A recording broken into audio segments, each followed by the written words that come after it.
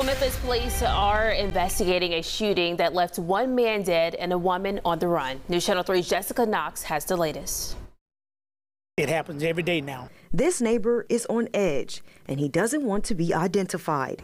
He says this street in Whitehaven is normally quiet, but last night he and his neighbors heard a very unwelcome noise. My daughter gave me a call around 7:30 while I was at work, and she told me, Daddy, something that's happening in the cove, and I was, blown away. Wasn't just surprised because nothing ever happens, here in this neighborhood, on this side anyway. But she gave me a call, and to my surprise, that someone that got shot is what she told me, and it was very surprising, alarming. This is the street where that shooter attempted to take that victim's life.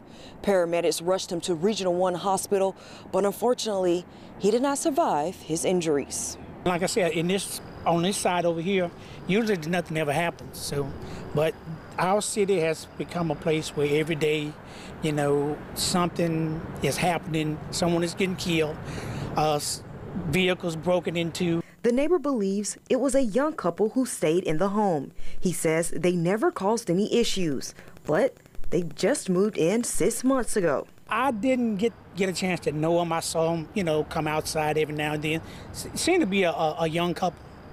A young couple. I see some of the guys, walking back and forth down the street. So they hadn't been there very long.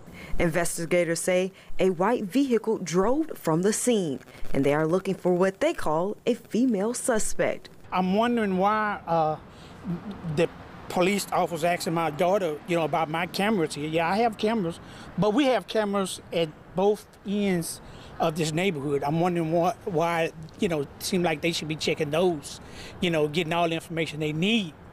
Because from my understanding, the person sped off. It should be hard to see that, but it's scary. Jessica Knox, WREG News, Channel 3.